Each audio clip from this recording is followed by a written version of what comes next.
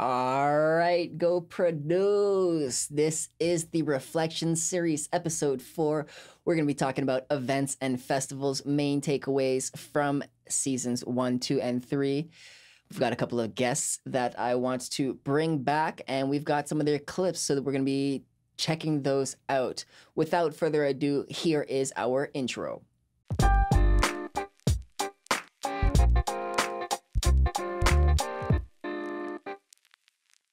Okay, go produce. In this episode, we'll be focusing on the ins and outs of festivals and events. I believe that one day soon, we will be able to get back to our dancing ways. Until then, we'll talk about them. Featuring Brandon, Eedy, Demetri, Manuel, Derek Hsiung, Bungie, Brad Jones, Ali Shafaee, Gabriel Mattacchione, Mercedes Caxaj, and Savannah Soul. Make sure to listen till the end where I share 3 main takeaways from all of the conversations I've had throughout seasons 1, 2, and 3. It's safe to say that all performing artists at one point in their careers will ask themselves this question: how can I book myself at events and festivals? One of the first professionals you're going to want to approach about this as an artist is a promoter.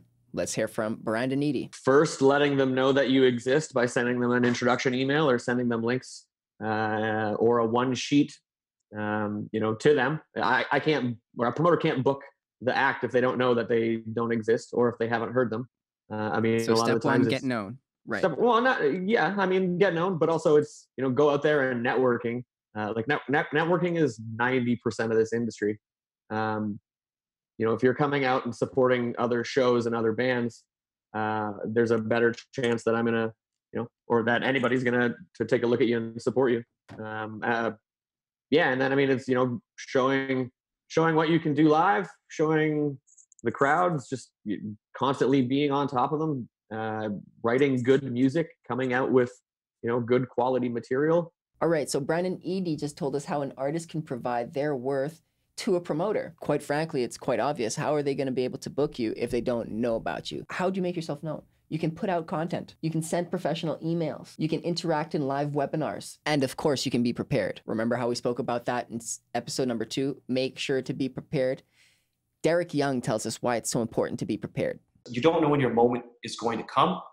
My first DJ gig, like serious DJ gig, was because a DJ got sick. Oof. And I was playing in another room, like a small room, and the general manager of the bar came up to my friend and I who were DJing at the time. He was like, how would you guys fill in for him this Saturday? And we were like, yeah, sure. So we came in, we practiced, we got all ready, and we were like, we DJ'd this thing like it was the most important thing in my life, right? In our lives. And the guy came up to us at the end of the night and was like, yeah, you guys are back every Saturday night. How wild is that though, hey? You never really know when your moment is going to come. Because of that, make sure to practice. Visualize yourself in the moment. All of these different kinds of practices and techniques will help you do better when the actual event arises.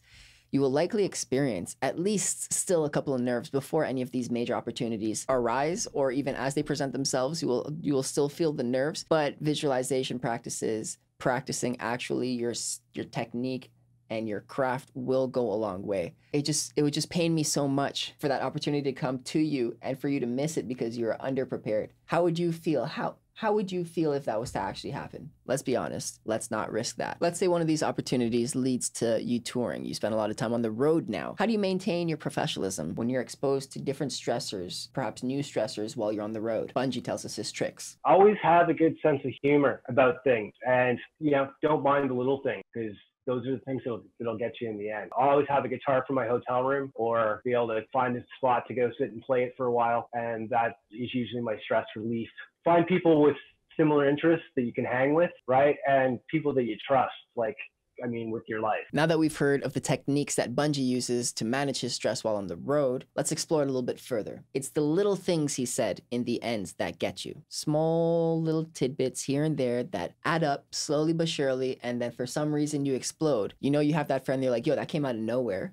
That's the reasons. These different small things that kind of add up, they have a way of adding up and festering until it's too late. But without all of this room for improvement, how can you truly improve yourself and become the best version of yourself without undergoing all of these stressful, rigorous transformations? These periods of reflection are super important for any individual to undergo, and they will do so voluntarily and involuntarily at different stages of their lives too. It's quite fascinating. And this is true for people, but it is also quite true for events. You have to reflect on the event experience in order for that event to grow and flourish as time moves on. Brad Jones shares the importance of doing this. It is trial and error, you know.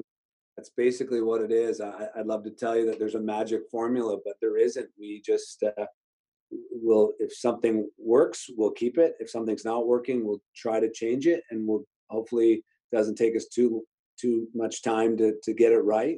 But yeah, we're even in our 17th year, we're still tweaking things year. These are techniques that Brad Jones uses to figure out what works for his event. Repetition, observation, deliberation, execution. The same practice was applied by the team behind Escapade Music Festival out in Ottawa. Let's hear some more from Ali Shafaee. Yeah, so I run Escapade. So I'm the director of the festival. It came to be in 2010. We started with an idea of kind of just throwing a Canada Day party in a parking lot downtown Ottawa. We had deadmau5, who is our first performer for the festival. It was like, I think we did just over 2,000 people, didn't make any money, but for Ottawa, it was like, whoa, this is something cool. And, from there, we kind of just started to grow. The next year, we had Tiesto in the same parking lot. We sold out. All of a sudden, we were at 5,000 people. And we're like, okay, well, we're sold out. What do we do? So you went from 2,000 to 5,000 within a year. Yeah, we went 2,000, 5,000. And then the following year, we moved out to a stadium setup and we went to 15,000. So, we're now last year was our 10th anniversary. It was the first year we've ever sold out of the festival, which was 40,000 people. So, in 10 years, we went from 2,000 to 40,000. And it's been a pretty wild ride. Ali just told us how Escapade Music Festival went from 2,000 attendees to 40,000 attendees in 10 years. Truly magnificent. If he can do it, why can't we? I don't mean to take away any of his ability or his credibility, but other people can also accomplish these kinds of feats. It's not impossible. This just proves that you can accomplish very magnificent tasks if you remain consistent, if you remain diligent. Stick with your projects despite any of the challenges that pop up. They will for sure pop up. Beautiful things can happen if you remain diligent, if you remain consistent, despite all of the challenges that will pop up. Gabriel shares some of his. Some of the challenges naturally of coming into any industry at a younger age is age itself. The older, more experienced, wiser players in the industry sometimes just tend to negate anything you say or what you're trying to do on the basis of your age.